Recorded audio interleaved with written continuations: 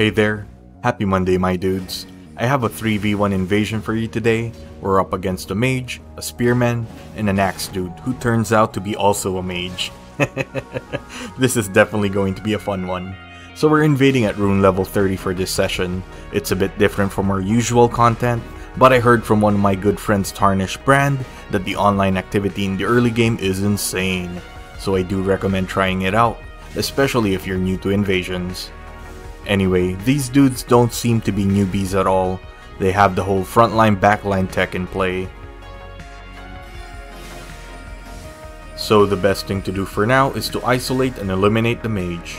But as you see here, Axe Dude swaps to a staff and begins blasting with magic.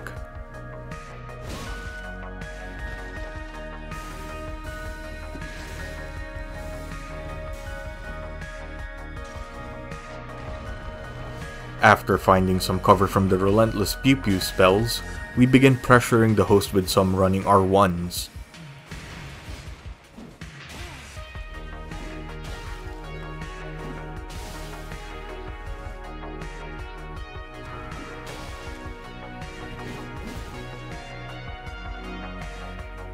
Axe Dude falls into the gap. This gives us some quality solo time with the host. But as you'll see later, he's not the only one falling there.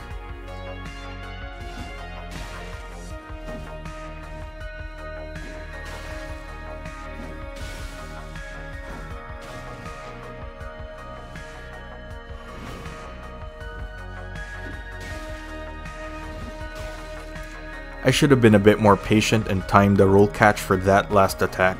Axe Dude gets a bit of breathing room because of that.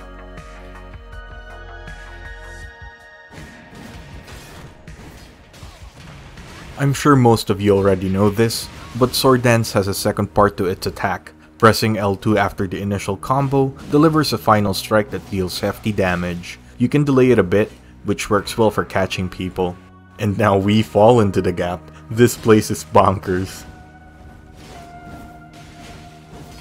Just as Axe Dude is about to escape, we nick him with the second L2 of Sword Dance. We give chase and clean up the kill.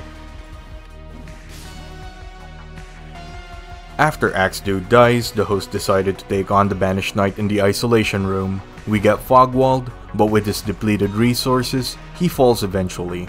This nets us a good win.